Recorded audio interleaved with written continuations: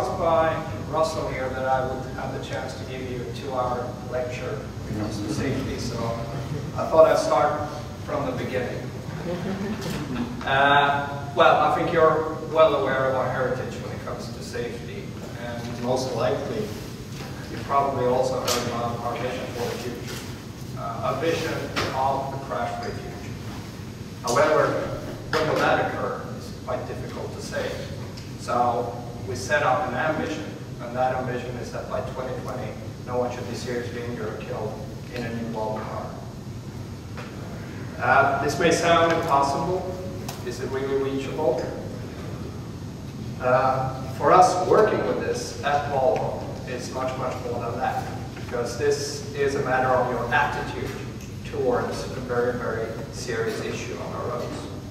Because what this really means is that we do not accept the fact that you risk your life and limb just by transporting yourself back and forth to work, back and forth to school. What is even more important is that by having this ambition and by having this attitude, we can spend our time not arguing if to do something, but arguing and discussing how to do things. And that is really the key for creativity and innovation.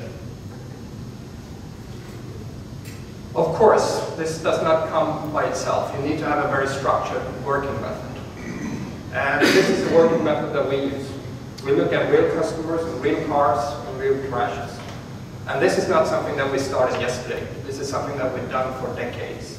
So we have our own unique database in Sweden that contains more than 42,000 accidents involving Volvo cars with about 70,000 occupants involved in these crashes, both uninjured as well as injured. So we can track over time how well we perform. This data that we use from the real world, I should mention, we are also using today on-road driving data. We monitor drivers in their cars. So we are not only catching data on accidents, but also on what we call incidents. I think you've all been in situations where, oh, that was a close call. I almost hit that car, or that car almost hit me. So by adding cameras, sensors to the cars, we can actually, and also record all this, we can sort of study both the normal driver behavior as well as look at incidents and not only accidents. And this basically forms the input for how we set up our targets and our requirements, our internal requirements, which is the foundation for how we develop new technology. So we set up a safety requirement, and then we ask ourselves what kind of technology do we need to develop in order to address this issue in the real world situations.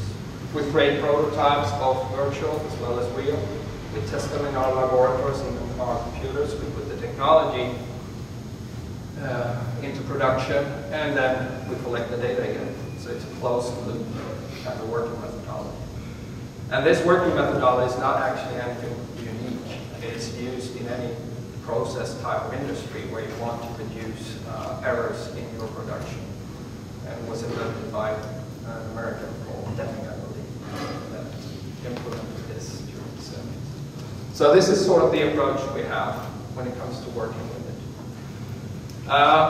This graph shows injuries per billion kilometers, and this is data from our own database in Sweden. We know where our current vehicles are in terms of risk of, and here we're talking moderate to severe to fatal injury. And what we add here as a measure is per billion driven kilometers, which means that we can take both the protective safety technologies into account as well as the preventives or active safety technologies into account. The new XC90 is targeted to be on the track that we have towards our ambition. But what's even more important with the XC90 is that we started from a clean sheet of paper, as you heard before, with the XC90, which gave us unique capabilities. So we have further improved the technologies, safety technologies that we've had in the past. We've added a number of world-first technologies addressing new areas. But more importantly, we've also prepared the steps in safety technologies. So you have connectivity. We are launching the first steps when it comes to autonomous or semi-autonomous type of driving. So the XC90 is very, very important for us in that, taking the next steps with our coming cars. Well, coming back to the XC90, as I said, we started with a clean sheet of paper. The old XC90, when it comes to structure, was quite unique. We introduced ultra-high strength steel, or boron steel in that car. It had about 7% boron steel content in its body.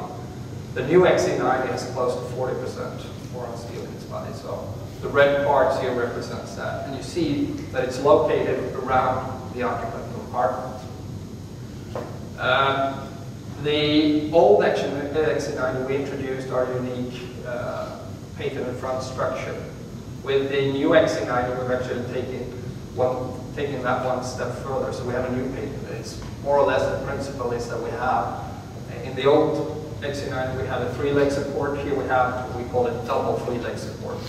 So in front of crash situations, the forces are distributed around the occupants and also transfers the car itself. But what we've added here is also a low path through the tunnel. When we started to look into, and this is again based on our work towards our vision, we looked into our database, what type of injuries do we see in our cars that have not really been worked at, and where do we have injuries that are on the same level over a period of time. We found that spinal injuries was one such type of injury. And we started to look into what kind of events do these injuries typically occur. And what we found is that a lot of times where it's most common is when you run off the road. This is quite a common type of accident scenarios, usually at high speeds. And we started to ask ourselves, okay, how can we do anything about this? What's the mechanism behind you getting spinal injuries in these types of situations? And just to show you what happens, here is a test when we ran in XC90 at 80 kilometers an hour off the road into a ditch and onto an embankment. What we will see here on the interior pictures is that there's quite a lot of movement as you leave the road. And what happens then is that you're moving around, and you may actually have quite a weird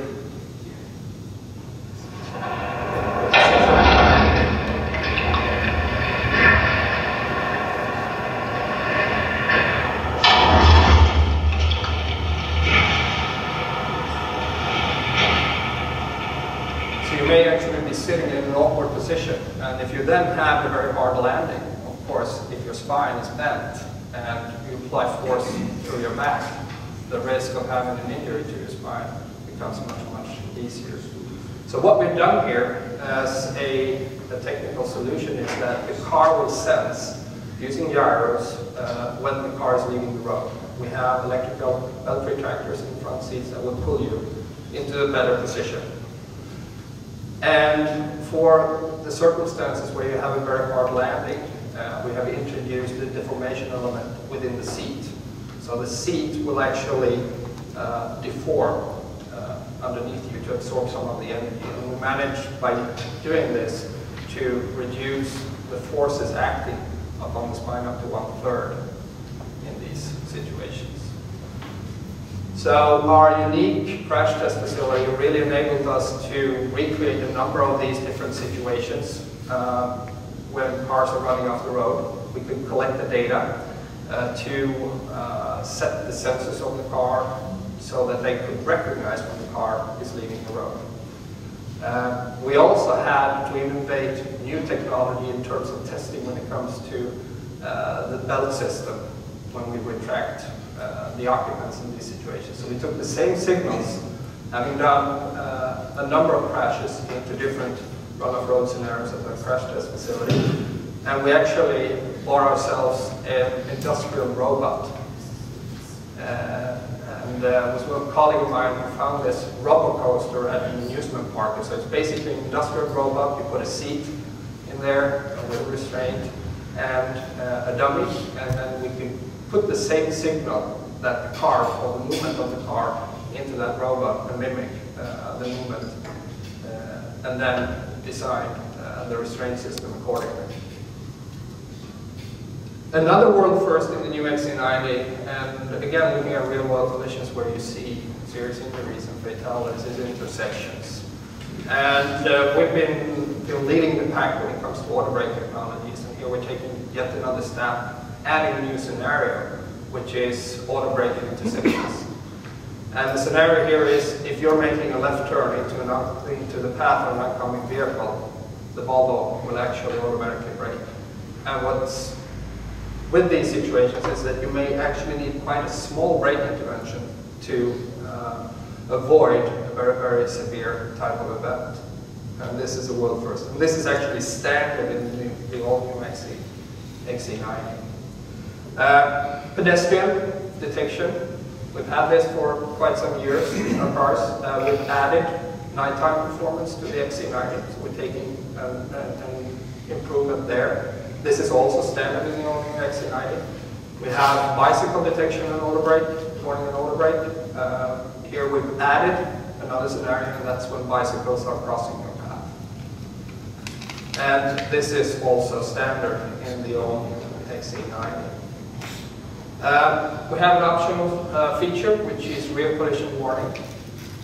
There we will tighten the belts when a car is approaching from behind and there is a risk of an impact. Your belts will be tightened, and after impact we will actually lock the brakes as well, so you're not being pushed into another scenario. As I mentioned before, we're starting to take steps towards offering autonomous driving in different situations. We actually are right now equipping 100 XC90s with technology for a research project in Gothenburg called Drive Me, which by 2017 we will have these cars running with normal customers of ours on the streets of Gothenburg, and on a specific stretch of road they will be able to drive completely autonomously. However, the all-new XC90 have a low speed, I would say, semi-autonomous type of technology called Pilot Assist. It operates up to 33 or 30 miles an hour. And basically, we're using the forward-looking sensors, the radar and the camera, the lane markings, and if you have a car in front, the car will control the speed and the distance to the car in front, but also the steering. So it will follow the car in front of you. And you may actually be able to try this out yourselves here if you manage to get into a traffic jam here in LA, which is not that uncommon. We also offer 360 bird's eye view using cameras.